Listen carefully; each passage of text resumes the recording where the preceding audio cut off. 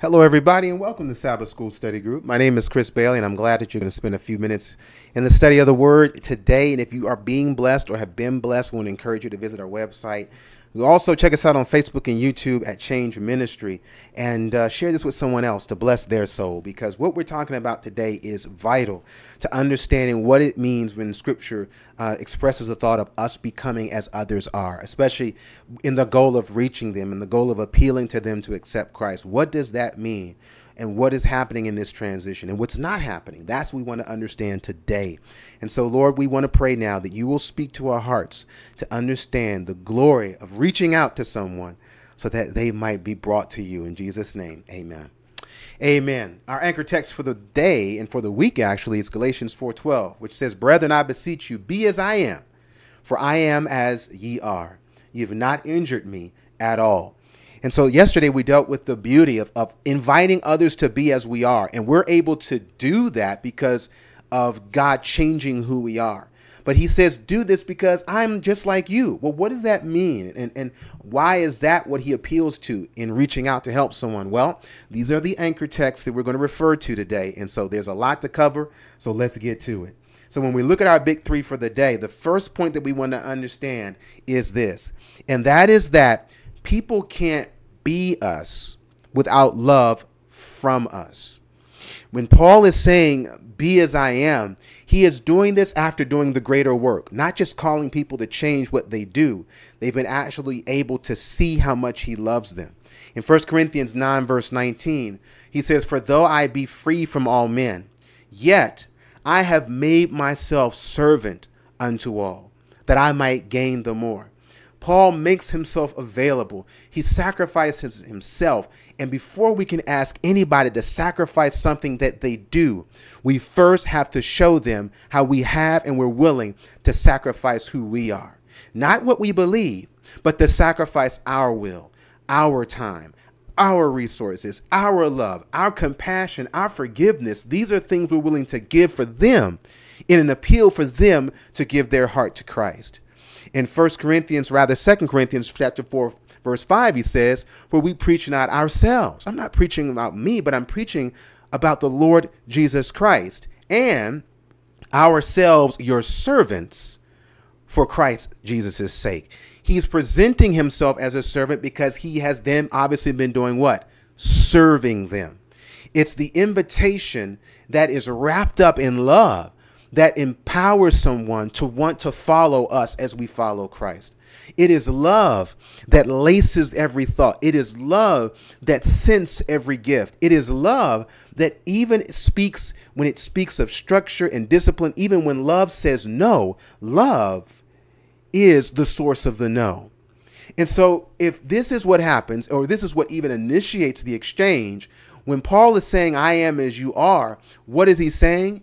In Paul's terms, becoming someone is serving that someone. This is what it means to become someone. In Matthew 20:26, the Bible says it this way, "But it shall not be so among you." Jesus said, "Whosoever will be great among you, let him be your minister." What is a minister? "Whosoever will be chief among you, let him be your servant." A minister is not a lord. A minister is not someone in charge. It's someone who is chief servant, someone who's first to serve, first to surrender. And this is when Paul is saying, this is what I've done for you. "Brethren, I beseech you," here in Galatians 4, "be as I am." Why? Because I am as ye are. I have served. I am serving you. So follow my example. You've not injured me at all. Going over to 1 Corinthians 9, here's a verse that's widely read but often misread. Paul says, "Unto the Jews I became as a Jew, that I might do what? Gain the Jews. So to them that are under the law, I became as under the law, that I might gain them that are under the law. To them that are without the law, as I became as without law, being not without law to God, but under the law to Christ." You see, he clarifies that I might gain them that are without the law. In other words, I didn't stop keeping the law to gain those who are out under the law. In other words, I served them. I ministered to them in order so that they would become as I am, a keeper of God's law. To the weak, verse 22, I became as weak. that I might gain the weak. I made all things to all men. Why?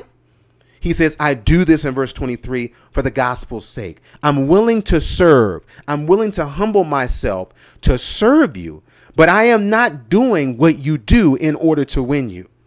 Paul's not saying in order to reach drunks, I became a drunk, or in order to reach those who are illicit or who are promiscuous, I became promiscuous myself. No, he's saying I did not hold back or not serve those folks because of what their struggles were, but I served them so that I would inspire them to be as I am. In the same way, in this graphic but powerful picture of this brother who's washing another brother who has no arms, in order to wash that brother, he said, I'm humbling myself. I'm coming to serve you to become as one who has no arms. I'm serving you with my arms.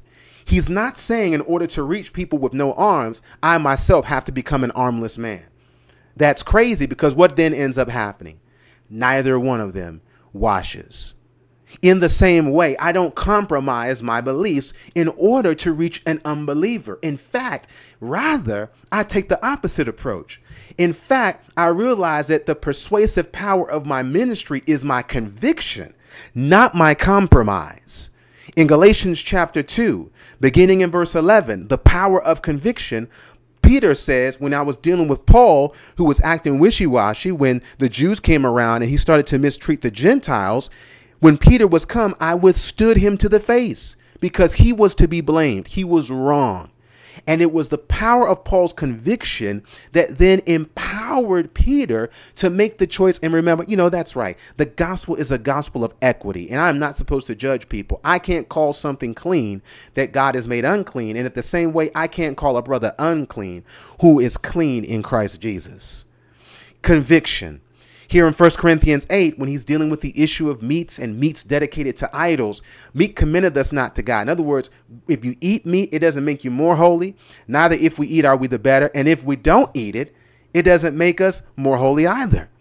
Take heed, lest by any means this liberty of yours become as a stumbling block to them that are weak. What is he saying here? If I know someone is seeing me eat, in verse 10, and they know this is food dedicated to idols, I will then confuse and embolden that brother to follow my faulty example. So going over in verse 11, he says, and through thy knowledge shall the weak brother perish for whom Christ died. In other words, if you know right, but you do wrong, you compromise.